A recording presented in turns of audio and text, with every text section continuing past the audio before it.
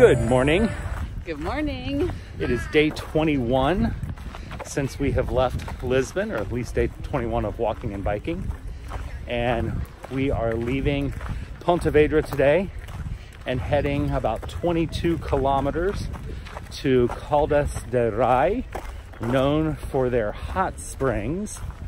So we're excited to hopefully get to dip our feet in some stinky, sulfurous hot spring water today.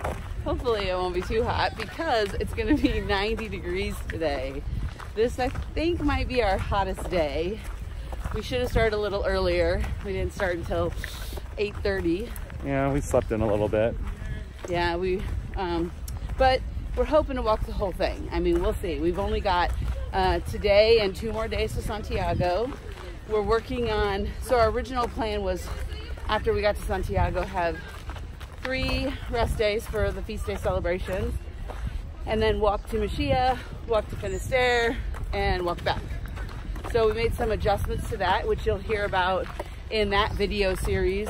But we're hoping to still press on. I mean, you know, it's the Camino, it's our holiday, and we don't have much time left. We are running out of time. How sad. But it's beautiful right now. In Pontevedra, there was a train station, and in Caldas de Reis, there's not. So that's why, in part, we're talking about walking the whole thing today. There are a couple of villages at 9 kilometers and 11 kilometers, and we're kind of thinking that if Michelle's foot's hurting, we'll just find a taxi. We've never had a problem with that in the past. We're going to get at least halfway, which would be the 11 kilometers. Because I'm thoroughly stubborn. As we said yesterday, we're walking half days.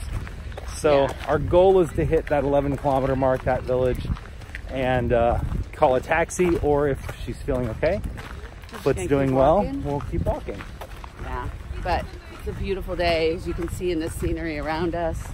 It's quiet. We're walking on a nice, easy gravel path, and the sun is shining, and it's beautiful. Leaving Pontevedra, we had a little detour. The bridge, one of the bridges leaving town, the one that Camino goes on, is having a facelift given to it. So we had to detour down maybe 0.2 of a kilometer to another bridge, and then backtrack just a little bit. As you can see on the video, it's a super cool bridge. The bridge we crossed was cool. Yeah, very cool. And like Michelle said, we're kind of on a bike path, walking path right now. It's a beautiful Camino. Bom Camino. Buen Camino. Buen Camino.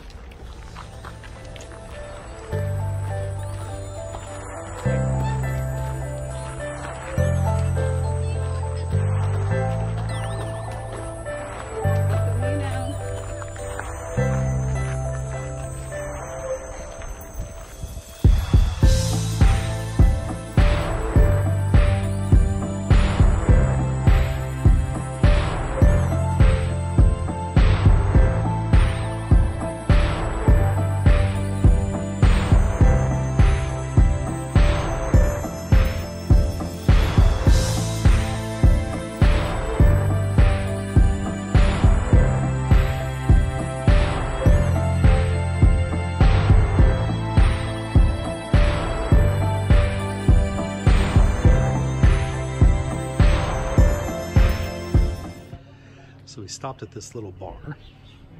Absolutely fantastic. The food was good. They speak very good English. Little gift shop inside, a few items that they're selling, and I highly recommend it.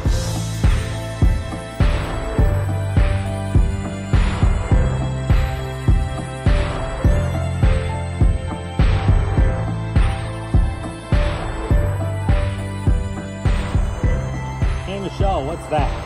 That is a marker that tells us we are 50.150 kilometers from Santiago. That would be 50 kilometers and 150 meters. 50 kilometers, 150 meters. But what are we walking through right now? We are walking through a vineyard. Let's see. Oh, here we go. There's baby grapes. There's baby grapes. Or as we like to call it, baby wine. There's baby wine. There's baby wine all over. So it is hot. Oh my gosh, it is hot. It is 90 degrees plus. It's about 2:30, 3 o'clock in the afternoon. Yeah. We've walked 16 kilometers. My foot is starting to give me a little bit of problem, but not so bad. But I have put on a pair of shorts Ooh, show us my those legs. cycling shorts. Ooh. That I have not been this hot yet this entire summer. This is the first time Michelle has had on shorts outside of when she was in the pool. I mean, I've had on capri leggings, but they're thick and they haven't bothered me until today. Today I found a bathroom and I changed and it has helped so much. But we've had a lot of shade. So, I mean, there are moments that aren't too bad, but holy cow, it's hot. It's hot. We have about 6 kilometers to go. I think our place has air conditioning. I hope it has air conditioning. Now, if not, we have discovered last night a new love of gin and tonic. We have. It's very refreshing. They make it so much better over here. Well, first of all, everybody drinks gin and tonic over here. So we've been here for 6 weeks. 6 weeks. Yeah, 6 weeks. And last night I was like, I'll have a gin and tonic because fell off the trail. Please. Don't fall. Looks like I've had a gin and tonic now. You have not. So last night I said, I'll have a gin and tonic. Because he's like, oh, I'll try and have what the locals have. And I'm like, I'll just have my Tito de Casa, which is house red wine. At $1.80 for a glass. Yeah. And she took a taste of my gin and tonic. And we both had several more gin and tonic. I finished my wine rather quickly because his gin and tonic was so refreshing. The tonic water has a little bit of lime in it. It's a brand that we see in the States. I don't know what it is off the top of my head. Schweppes. Yeah. And what was the gin? Seagram's. I think it wasn't even, but I think it was just ice cold. It had lime flavor, it had a lemon in it, and it was refreshing.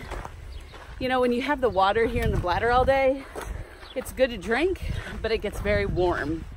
So it's nice to have something refreshing. If you follow our blog, you know that Brian is very good at coming up with cocktails that we like to call cocktails with the Colemans. And we've created several new ones that when we get home, we will start posting about. Because we've been inspired by several things that we've had here along the way in Portugal and in Spain.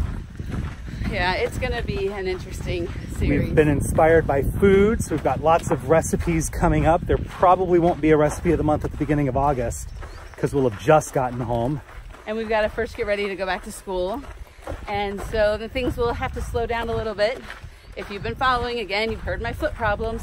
I have surgery on my foot at the end of the month. So, actually, when this video posts, you'll probably be in recovery. Yuck. I'm not ready for it, but I'm so ready to not have foot pain anymore. Anybody who's had a chronic pain, you know when it's time for it to be done. So I think we're gonna turn the video off now for a second, but thanks for getting us through this hot, dry spell for a few minutes by distracting us. Hasta luego. We'll see you with a cold drink next time. Ciao.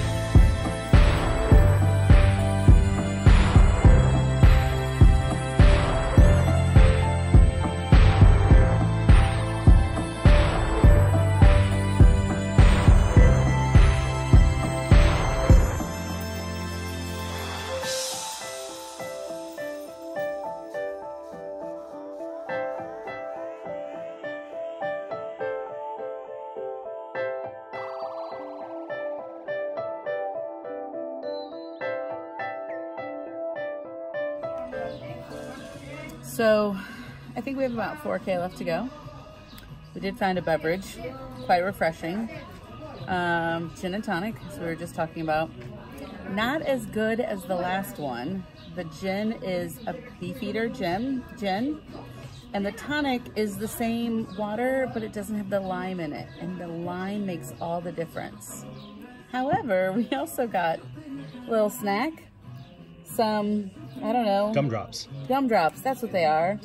With, this is the most interesting little snack we have, but I'm not complaining because I am hot, and I'm hot. Everything hurts, everything. And I'm ready for some air conditioning. But for now, I'll enjoy. Cheers. All right, so we had our refreshing drink. And actually, what was more refreshing was the shade. The shade. And putting my feet up for like 20 minutes, which was amazing. But we want to talk a little bit about money right now. So we budget 60 euros a day for food. For the total, for the both of us. 2 people, 60 euros, so 30 euro a piece per day we budget for food. Now, if you haven't heard us talk about this before, we kind of practice intermittent fasting, although on the Camino, that's when you're walking a little loose. 25 to 30 kilometers a day, you need the calories. It's a little bit different, but we don't eat breakfast. Our intermittent fasting means that we try to get about 8 to 10 kilometers in before we stop. So for instance, today we started walking about 8:30 a.m.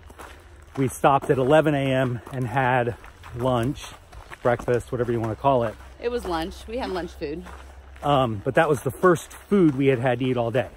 And the first drinks we had other than just water while we were walking. That today, we stopped at the first place we came to. There was a village that had 2 stops. So there's been very few stops today. So that village was about 8 kilometers into our walk. We have a car coming here. So again, the village we stopped in was about 8 kilometers in. It had 2 cafes. We stopped at the first cafe. Now, there's an interesting problem here. Many villages you get to, there's only one cafe. So if you don't stop at the first cafe, you've missed the only stop there is, and nobody wants to walk backwards on the Camino because you've realized after walking, a couple hundred meters that there's no place else to go, and then you have to backtrack. And that's true on the Camino Portugues. On the Camino Francis, oftentimes there's more than one bar, but not always. You just don't know. And so the first bar is the easiest to stop at because you've seen it and you don't know what's ahead. The guidebooks don't say necessarily how many bars and cafes are there. So you stop when you see something. Now, the problem with the first cafe or the first bar you stop at, it's also because it's the first one, often It's sweating. I'm hot. It's often the most expensive one. So today our lunch stop, Michelle had bocadillo. I had empanada. And we both had Aquarius, and we got a bag of chips to share. And that was $13.50, which was pricey. Yeah, many times that same meal would have cost us less than 10. So that was an expensive meal for what we got. But it was the first stop in town. There was another stop, maybe 50, 100 meters down. But because it was kind of around a corner, we couldn't see it, so we didn't know that it was there. That second cafe, not quite as nice looking. Not as many seats. Had as a quarter of the number of pilgrims at it stopped. But I bet you their prices were a little more reasonable. And we know this because we have stopped at, we try not to always stop at the first cafe especially if we know that there's more. Yeah, if we can see more. Because 1, we're looking for a good menu, and 2, we know about the prices. Now, our second stop today was really just because we needed a bathroom and we needed to get out of the sun. Yeah. So we made a stop at a small bar, and it was the only place around at the time. There were no other options. And it was a very nice looking bar. We got I got a Diet Coke or Coke Zero. And Michelle got an Aquarius. And then we decided we were still thirsty, so I got a second Diet Coke. And I got an ice cold water with ice cubes and lemon and refreshing. And then that bar did give us some tapas. So those are provided at no cost. The tapas were like a little mix of nuts and corn nuts and things like that. And then also a piece of bread with like 3 little slices of salami on it. And there were 2 of those. So those were at no charge. That stop cost us just shy of €10 for basically 4 drinks, a water, an Aquarius, and 2 sodas. Also very pricey because oftentimes a soda would only cost about $1.50 or €1.50, maybe even a little bit less. Now let's just say, okay, so typically when we walk the whole thing, so forget the foot problems, forget the taking the train, when we walk the whole thing, we stop twice. We typically will stop for like a brunch where we'll get something sweet, maybe something with that, but then the next time we stop is kind of for a later lunch. So that's why Brian was like, it's kind of lunch, because typically we stop twice on a 20 to 30 kilometer day. One being a meal and one being more of a snack. Right. Now our third stop today was at that bar. Again, it was the only option where it was. We have 3 kilometers to go. There's supposed to be another cafe about 1 kilometer further. And then of course, once we get into Caldas de Reis, there'll be lots of options. But at that point, it'll be siesta. And so your options are really just the same drinks, but you're gonna want, I mean, we're gonna wanna be in the room, showering, wash laundry, all that good stuff. Now at this stop, we had 2, we each had a gin and tonic. So 2 gin and tonic total. We got another little bowl, as you saw, of the little cocktail mix. And that stop, it was $8.50 for the 2 drinks. They were $4.25 a piece. And oftentimes at that second stop, that lunch stop, we usually are doing that within the last 5K. So we'll get a drink of some sort, a wine, beer, gin and tonic, whatever. But it's not like it's unusual for us to get a drink with that in the last 5K. So as of this point, we've spent 13, 20, almost 30 euro today. We also spent a little bit of fun money, and we both got these little necklaces that are handmade. The shell goes inside. There's a shell that goes inside, and that's what Brian got. So we essentially, did spend bonus money. We've spent 40 euros so far today, approximately, which leaves us with 20 euro for dinner, which means we're probably going to go over budget today because it's so we may be able to get pilgrim's meals for 10 euro a piece. But we've kind of gotten out of the habit of eating pilgrim's meals because there haven't been a lot of pilgrim's meal options. No. So, and a pilgrim's meal is kind of a habit you have to get into because it's not always the highest quality of food. And when there are other really yummy looking options, sometimes the pilgrim's meal doesn't look like the best option. Now, there are ways to save money. I mean, we could have gone to the supermercado, the grocery store, and gotten some snacks to put in our pack. The problem is you don't necessarily want to carry that. It's hard to think about, and it's nice to be in a chair and put your feet up. And today we really just needed the ice and the cold drinks. Yeah. So I don't think that would have been a best option for today. And along the route today, we've seen no markets. No. Only bars and cafes. We would have had to get it yesterday. But actually, the town that we were in, it was Sunday, and the supermercado was closed. So we wouldn't have been able to get anything. But those drinks are so important. I mean... Well, the cold drinks, not the alcoholic drink. No, just the cold. You need something cold.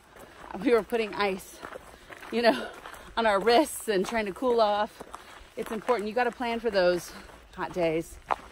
It's unusual, but important to think about. So those are our tips for money. Many people do the Camino spending a lot less money than we spend. And many people do the Camino spending a lot more money than we spend. Yeah, I mean, if you look at people who are walking the last 100K, they're not on the Camino for very long. So they're spending more money. We're on it for a longer time. And the reason for that is because they're often shipping their packs ahead and not carrying packs. So there's that expense. Many of those people who are only walking the last 100K are using a travel agent of some sort to book their rooms. So they're probably not getting quite as good of deals as we're getting by pre-booking months in advance on booking.com. But the thing is, we're trying not to spend too much money. And so it's important, I think, once in a while to just talk about here's what we're spending. We've been watching our budget. We put down in our spreadsheet every day what we're spending. I would say we had quite a few days from Lisbon to Porto where we are way under budget. We've had many days where we're right on, and some days that we're over. So in a couple of weeks, we'll probably post some information about our spreadsheet and about our final budget, just kind of summarizing what we spent. I would guesstimate that we're probably at about 65 average, maybe 70, but I don't want to admit it yet. Per day for food. Yeah. Our lodging budget is 50 euros a day. And most days we come in right around that, maybe a little bit over, some days a little bit under. You've seen in our video, we have some luxuries, but then we have lots of accommodations that are like 35 to 40 euro. Many come in right at 50. So it just depends, but I really try to keep the average at 50 so that we can have some luxuries and have some that don't cost quite as much. They're always private rooms, not always a private bathroom, but most of the time a private bathroom. And of course, these are all 2019 prices. So if you're watching this video sometime after that, planning for a Camino in maybe 2020 or later, of course, those prices, I'm sure, are going to be higher. But this is our experience from being on the Camino Francis in 2017 from Saint Jean de Finisterre. And then, of course, as you've been watching, this Camino where we did part of the Camino Francis and all the Camino Portugues. And so our take. Again, our total budget, lodging and food, is 110 euros a day for 2 people. And I believe in 2017 it was we budgeted less, but we didn't do as good a job. About 100 a day is I think what we budgeted, but we were typically a little more over budget. So it hasn't changed much in those 2 years. No. But that said, Portugal is known for being a little less expensive than Spain. Unless you're on the coastal route from Porto to Santiago. That coastal route was the most expensive time that we had in, even when anytime you're in a big city like Lisbon, Porto, it's just going to cost more money. Coimbra even. Yeah, but it's not quite as bad in the smaller villages, and I think if we would have taken the central route, we would have even spent less money. But we were in some pretty touristy villages after Porto, and so that changed things. All right, so just some of our lessons that we wanted to talk about for our experience on the Camino. Look at the Camino right now. And yeah, our view right now is kind of spectacular. So, and don't normally do this in the middle of the day, but here's our Camino right now. The mountain.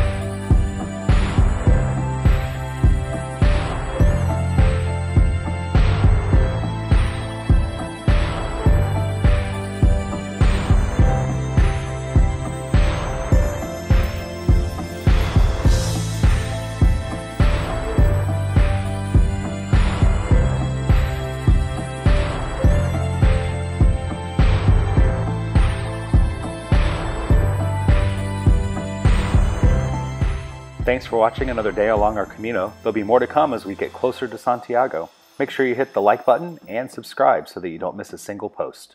Bye-bye.